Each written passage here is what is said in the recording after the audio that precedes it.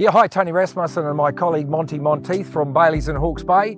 We're very pleased on behalf of our vendors to be marketing Te Maunga Farm, an award-winning 427 hectare fully self-contained dairy farm. Just 13 kilometres northeast of Dannevirke, Te Maunga has approximately 258 hectares of flat and easy contoured land used as a milking platform, and a further 96 hectares of rolling hills as support land. This once-a-day farm is fully self-contained, has very low cost structure, with a 3-year production average of 237,000 kilos of milk solids. A real bonus is a 300-cow fully drained standoff pad.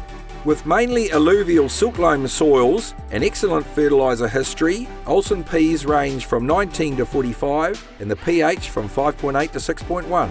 A very good pasture renewal program has resulted in excellent production levels. A farm with a fantastic infrastructure, including a large 4-bedroom homestead with 3 other dwellings for staff, all of which are to a healthy home standard and are very well maintained. The 50-bale rotary shed has automatic cup removers and in-shed feeding. The implement sheds are numerous and feature 2 10-bay calf rearing sheds, all in very good order. Te Maunga Farm is very well subdivided and has very good races. There is an on-farm lime and red metal pit that provides excellent material. Riparian areas have been fenced and planted in natives and Pinus radiata, totalling approximately 34 hectares. Te Maunga is a consistent performer, helped by being fully consented to intensively farm until July 2031, with a consent to irrigate 125 hectares with 45 hectares centre pivot and the balance being Bosch long laterals.